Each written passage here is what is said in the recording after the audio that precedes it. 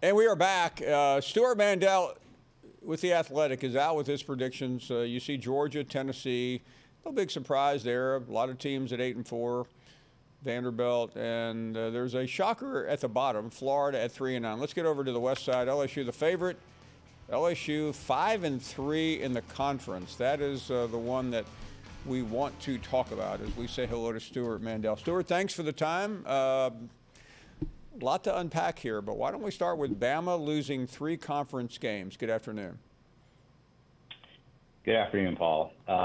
Yeah, not a prediction you make without realizing the potential for Nick Saban to make you look really, really dumb, as he has done many times before. But all offseason, I've been trying to talk myself into what is it about this Alabama team? If we didn't know that they wore Alabama jerseys, it was this personnel, and they've lost the number 1 pick in the draft at quarterback, the number 12 pick of the draft at running back, and Will Anderson, and has such uncertainty at quarterback that Nick Saban brought in a transfer from Notre Dame after spring practice, and he hasn't managed to win the job.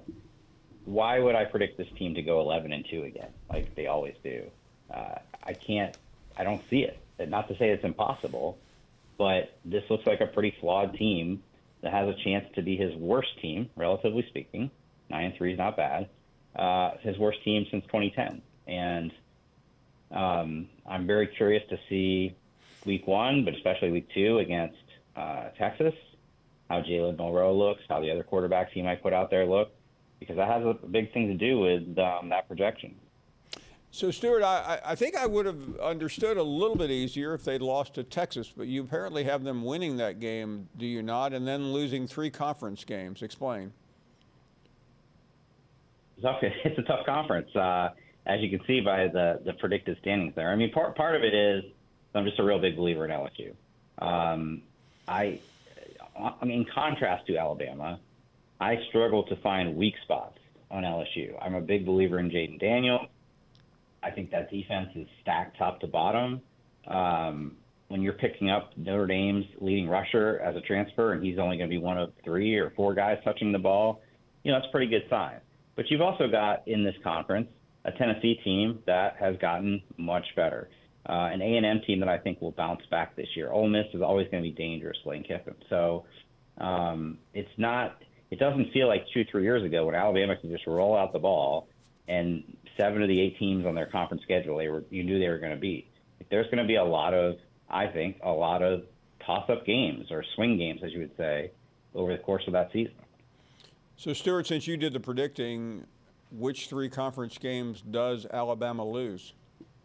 No, you're putting me on the spot. I don't have the schedule right out in front of me. I can help. I'll be happy to help you because we do have the schedule. And so you have them beating Texas, I presume, based on what you said. And here's the schedule after that. Conference games, home game at Ole Miss, road game at Mississippi State, road game at A&M, Arkansas at home, Tennessee at home, LSU at home, November 11th at Kentucky, and November 25th at Auburn. I hope that helped. I believe the 3 I had were at A&M, LSU, and because Hugh Freeze has always been a thorn in Nick Saban's side, the Iron Bowl. So, Stewart, it'll make me very popular in the state of Alabama. Yeah, it does. You talked about what you saw from LSU and how they don't have a weakness, and that's why you picked them to beat Alabama to win the division. What do you see in Auburn that would convince you that Auburn is going to beat Alabama in that final game? And yeah, we all know about that game. We've been there a few times. Yeah, that game's 3 months away. None of us really know what those teams will look like. I think that Hugh Freeze, I don't know why it's gone under the radar so much in terms of the offseason hires. It was one of the biggest impact hires out there. He's a proven winner in the SEC. He's a great offensive coach. Does he have the personnel to, for instance, do what Gus Malzahn did his first season at Auburn back then? No, I don't think so. I did see Peyton Thorne perform at a pretty high level at Michigan State 2 years ago, so I think that was a good pickup. So I said in that same column, nobody looks below the actual table with the standings, but no. One of the categories I had was complete wild cards, Auburn and A&M. There's a wide range of outcomes for Auburn. I don't have a great sense and this is becoming, by the way, harder and harder to make predictions in college football in the preseason, the transfer portal. So many of these teams are going to look so different because of the guys they lost and the guys they brought in, and Auburn has a lot of those. But if the talent level is at least decent, and I think it will be, I expect him to pull a couple surprises over the course of the year. But and I do understand, Stewart, that when you make these predictions, you're doing many, so you're not. So the schedule, for those who don't know, Utah starts it off. Home game at Tennessee, with Tennessee, at Kentucky, Vandy, at South Carolina, Georgia, Jacksonville, Arkansas at home, at LSU, at Florida, at Missouri, and at Florida State. 3-9 is simply an unbelievable prediction for the University of Florida. A lot of people are watching Swamp Kings right now and are reliving the glory days of Urban Meyer. So how do you arrive on that? Yeah, if that comes true, and of course the chances it will, now that I put it out there, are not very high, it would be their worst season since 1979. But so the starting point is Florida had a losing record the last 2 years. They are replacing the number 4 pick in the draft at quarterback with a guy from Wisconsin, and I don't like to criticize college players, but I would just say go look up the stats, the production over the course of his 3 years there. And also, look at, as you said, a really tough schedule. You got two, just bad luck, but you're playing at the 2-time Pac-12 champion. You're going to play a Florida State team at the end of the year that I'm picking to win the ACC, as a lot of people are. You have the 2-time national champions in your division.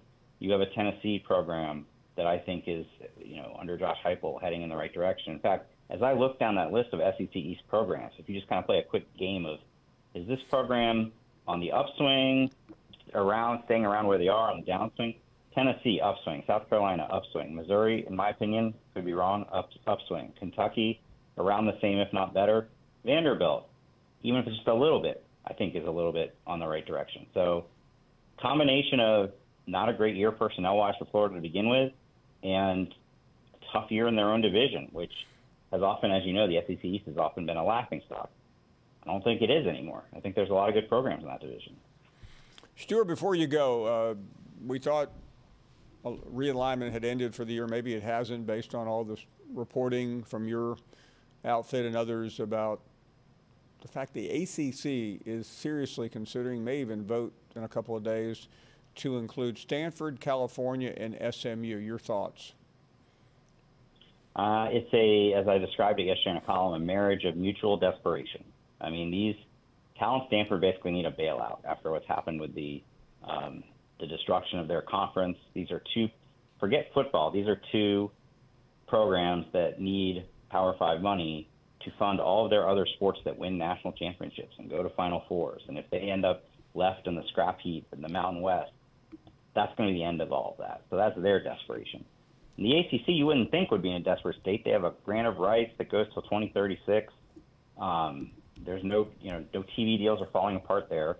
But you've got your, one of your two marquee schools out there publicly threatening to leave if they don't make more money. And so it seems to me, based on what I've heard, what my colleagues have reported, that the way that the ACC is going to attempt to rectify that is to bring in these 3 new schools at a reduced share, or in SMU's case, they're willing to come for free.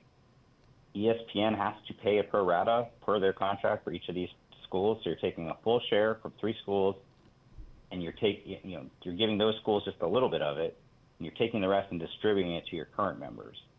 And so there's a chance, there's a chance Florida State, Clemson, if they perform on the field, it's going to be performance-based, can make an extra $10 million a year off this.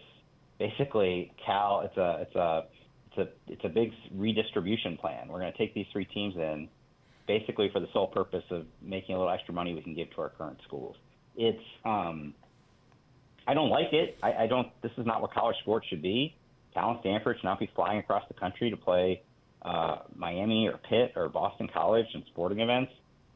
But it is where we are. An entire major conference has been blown off the map because they couldn't get enough TV money. And it's everybody's in scramble mode now, and that includes the ACC, because they see what happened to the Pac-12.